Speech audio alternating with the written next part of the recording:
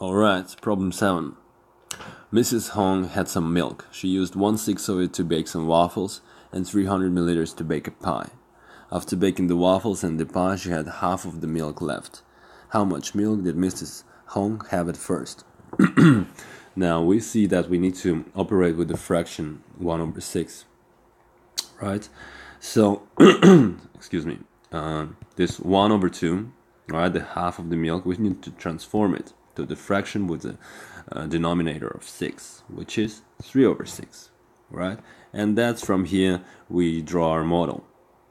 Right, we have a unit here, 1 unit, and we have our, that's not very accurate, 3 units. 3 units. Alright, and so this one, you should write it down. That was used for waffles. And this is the milk that was left, right? And this is what 300 milliliters that were used for pie. Clearly we can see there are 2 units missing from here. So these are 2 units that were used for pie. So we know now that our 2 units is 300 milliliters. 1 unit is 300 by 2,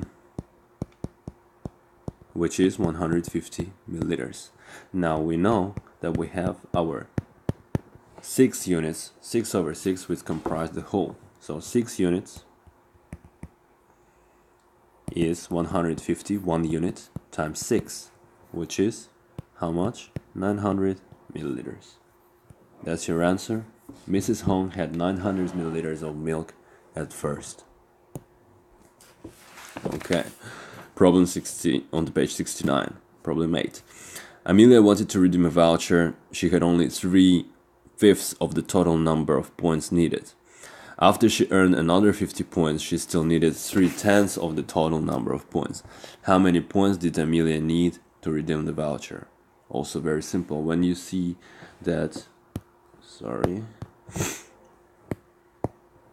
when you see that you need to operate with a fraction like 3/10, right, you instantly need to think, okay, so I have this fraction, what is gonna look like if I bring it to the common denominator, right? It will be 6. It will be 6/10, right? So you have your 3/10, you have your 6/10, and you draw it, right? The first one, 3/5, is the 6/10, so you draw your 6 units, 1, 2, 3, 4, 5, 6. Alright, this is what you got. And then 3/10 she still needed, right?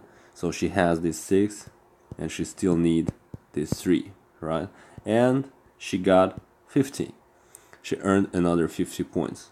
We can clearly see to make it 10 out of 10, to make it a whole, right, we need 1 more unit. 1 more unit. They're asking us how much is total. So we can see clearly that 1 unit is 50. The rest is simple. Total 10 units. 1 unit is 50. Total is 10 units. So 50 times 10, 500. That is your answer.